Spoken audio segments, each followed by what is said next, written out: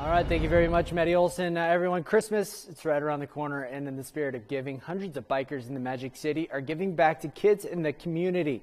Our Ren Wadsworth joins us now with more on this year's Roaddog Toy Run.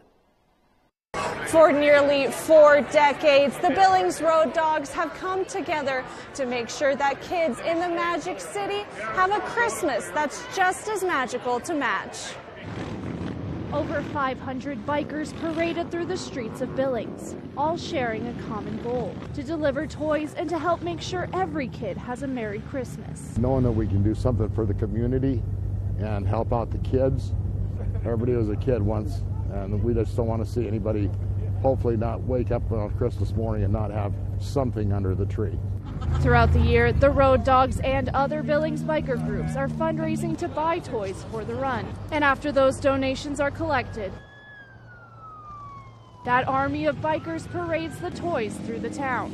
Their truckloads of thousands of toys, along with those donated by the community, are then taken to the Rimrock Mall. And this year, the Rimrock Mall's Christmas tree was buried by roughly $80,000 worth of toys. Those toys will stay here in the Magic City and will be distributed by the Salvation Army just in time for Christmas.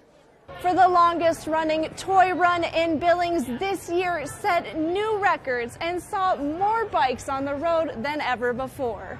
Ren Wadsworth, Nonstop Local.